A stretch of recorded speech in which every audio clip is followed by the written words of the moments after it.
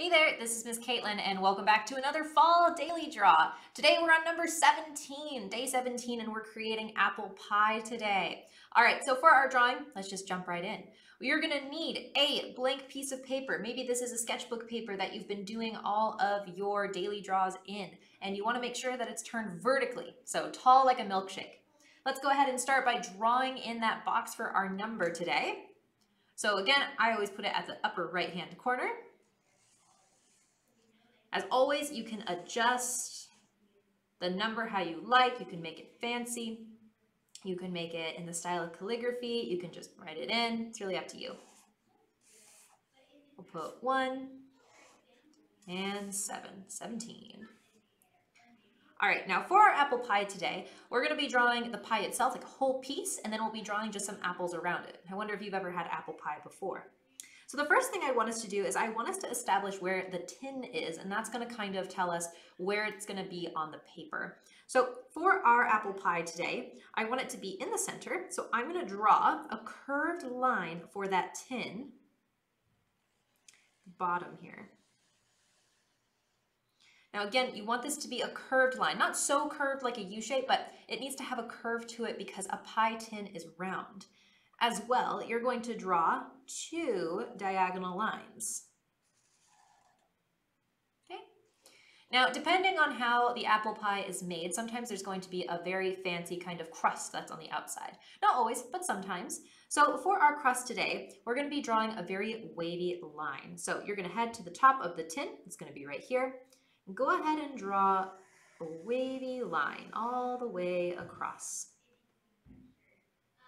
Then curve around on each side. And you're going to kind of try and mimic that line one more time. So if I have this line here on the bottom, I have to go up as well. So I'm going to draw my line. I'm going to go up, down, up, down, up, down, up. All right, so there's the pie crust. Now our apple pie today is going to be chock full of apples, so it's going to have a bit of a puff right here. Now, usually pies, when you make them, they don't have this kind of very round domed top. Usually they're a little bit flat, but just for our picture today, because we're having a lot of fun with it, we're gonna kind of give it that little puffed top. So go ahead and take your pencil, and you're going to draw a curved line up, around, and down for a pie. All right, that looks like a pretty good pie. Let's go ahead and add just a little bit of those holes that help the pie, the steam come out so it doesn't, just get everywhere. Now, apple pies, you could do sort of a checker pattern across. You could do stripes. You could just, have the regular little holes like I'm going to draw. Or what some people like to do, which I think is really cute, they'll cut out shapes from the pie dough that they use for the crust, and they'll cut them into little shapes like little apples or hearts, and they'll stick them on the pie. So have fun kind of adding in some decor for the pie. I'm gonna go for a very simple take today, but you have a lot of time since you're just watching the recording to kind of add in things as you like. Now our pie just came out of the oven, so it is going to be very warm, which means there's going to be steam. So go to the top of your pie, draw maybe 3 wavy lines to show the steam like coming out of it. Now for the steam, try not to have all of these steam lines, equal with each other. Have some be lower, maybe one be higher than the other, just so that it has this asymmetrical look. All right, now we're gonna draw some apple slices that are outside our pie. So for an apple slice, it's actually quite easy, and you can kind of decide where you want them to be. We want 3 apple slices. So I'm gonna first draw a horizontal line and then a curve. I want them to be kind of close to the pie, so you can see I'm doing some overlapping here. And you would need to erase this extra line. Now, I'm gonna go ahead and just kind of, I have pencils here with me today. I'm gonna find my red pencil here. So this area here, I want you to erase that part of the tin that's going through the pie, because you don't want that there. You can draw seeds. And of course, I said we need 3 apple slices, so I'm going to draw one more little slice right here. If you want, you can also draw a full apple, maybe as decoration. I'm going to have maybe an apple behind the pie. So I'm going to go behind the pie here. I'm going to draw a curved line and then another big curved line down, almost like a backward C.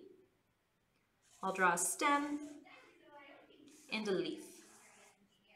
And there we have our composition. Now, you can add in other details at this point. Again, feel free to decorate your pie how you like, but for the pie tins, usually you can see little divots in them. They're made out of some kind of aluminum or tin. So you can draw some diagonal lines coming down.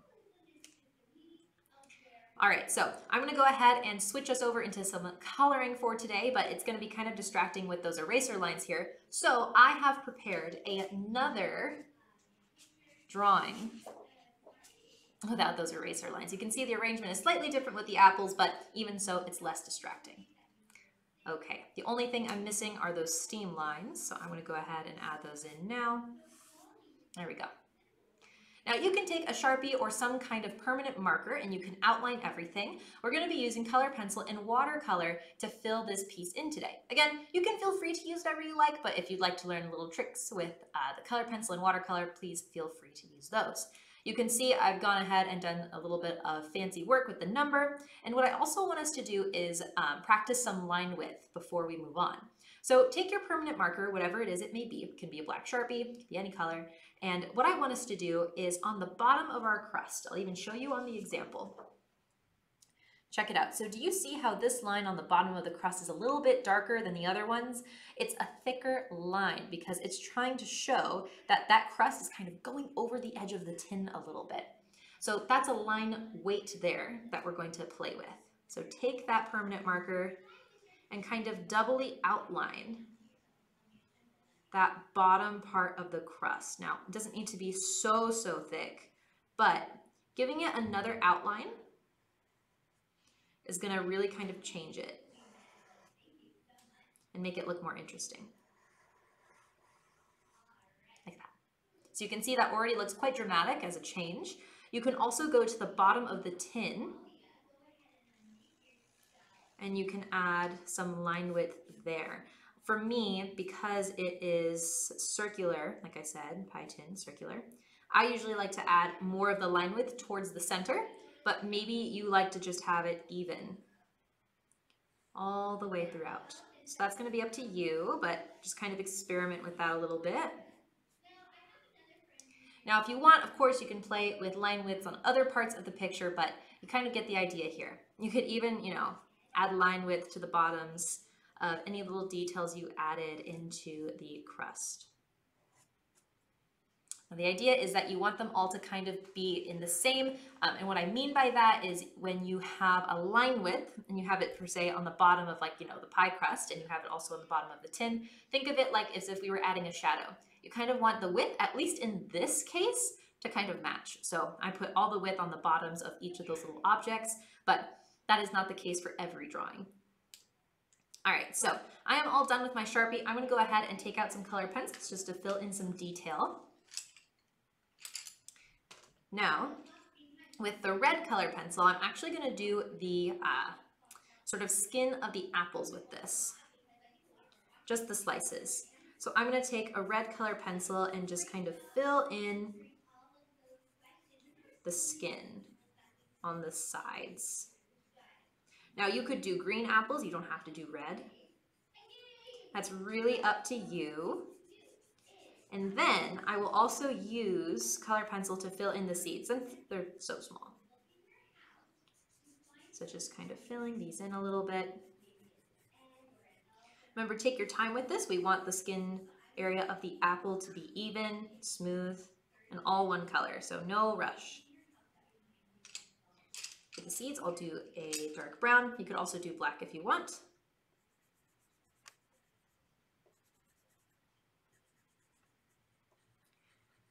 And then let's fill in some of our other small details. So I can use the dark brown again, and I can fill in the stem on my large apple.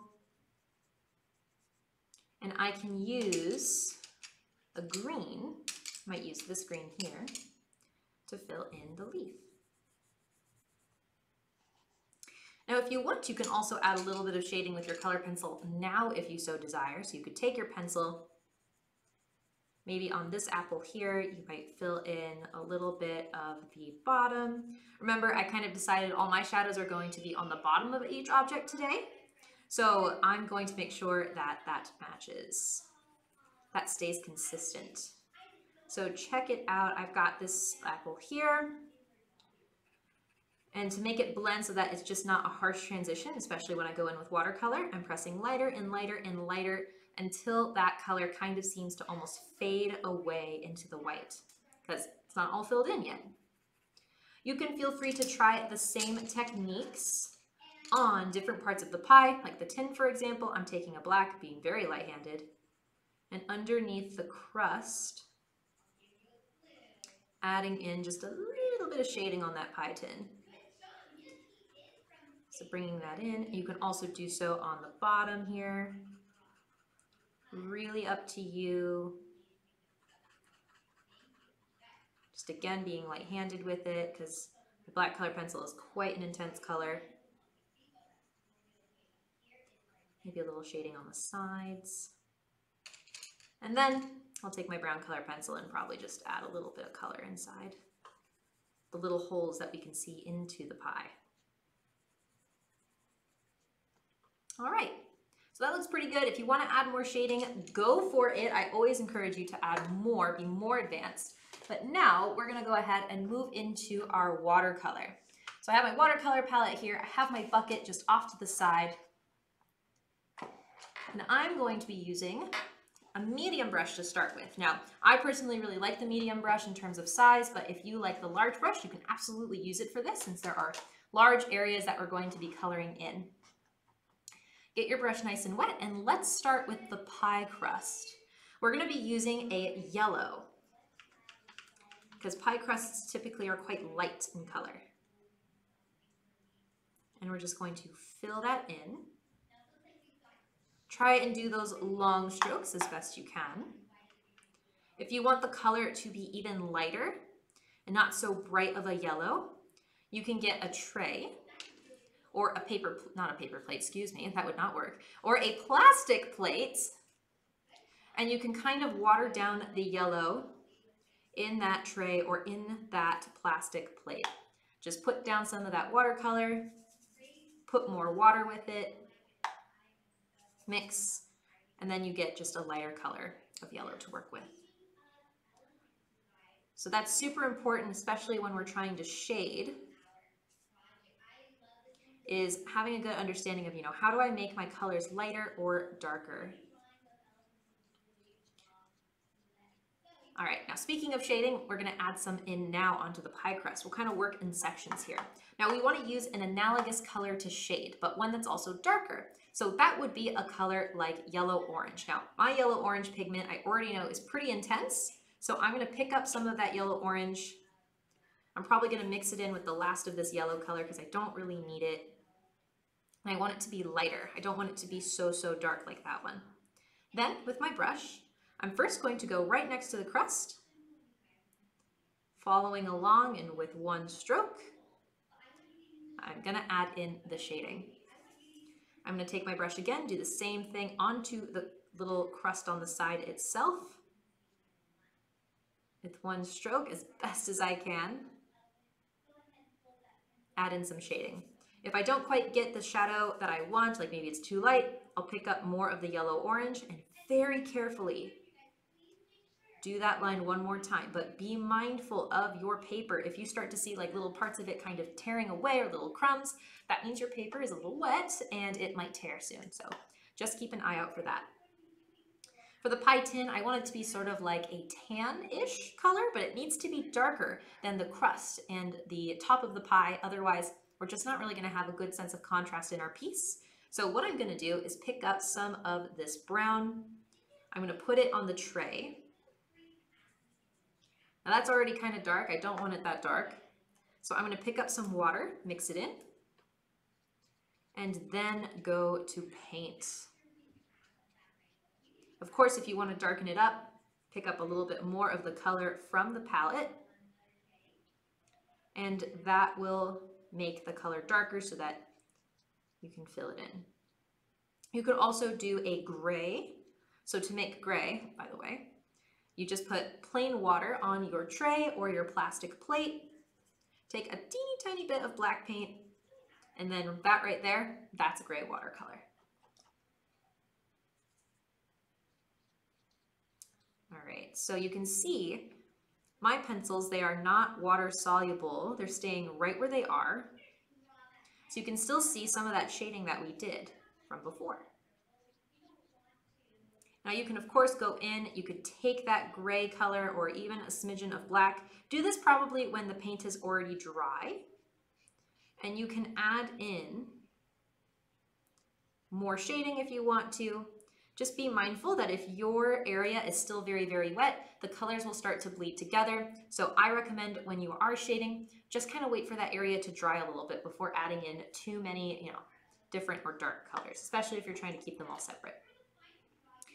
Okay, for our apples here, I think I'm going to fill those in with a very light yellow.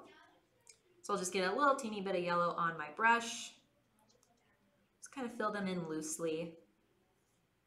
For apples, usually the insides are like a very white color or a very light like yellow. So I'm not worried about trying to get them completely yellow, like solid yellow. You can see the difference between the two. Last but not least, we have our apple over here. Again, you can decide what color you need that to be. I've seen some apples that are red and green, or some apples that are red and gold. So just pick whichever one that you want to do. I'm going to choose a red apple, just so it matches my other ones. I'm going to first concentrate the color here onto the side with the shading, and then I'm going to pull that color out. So you can see I have a bunch of red here, and then I'm kind of pulling it away, and that will make the color go lighter and lighter and lighter. So that's another way to add shading with watercolor, is kind of have like a side where you have all the watercolor, the darkest, and then kind of pull it away. Now that can be a little tricky. The easiest way to do that without seeing a bunch of brush strokes is trying to do all the strokes going the same direction. So instead of going perpendicular to your strokes, try and go parallel to them.